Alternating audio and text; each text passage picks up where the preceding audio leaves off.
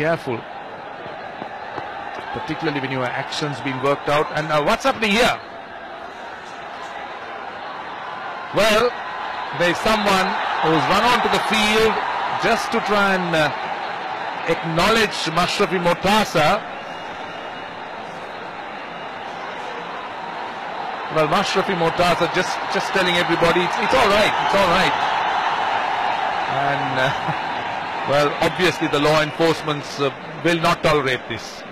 This is not allowed in international cricket anymore. You don't tend to allow spectators to run onto the field. So this is not very good. So obviously I'm not surprised that the security has pounced on him. Not surprising at all. Mashrafe just requesting the security to be patient with him. It's not ideal. Just came out of nowhere.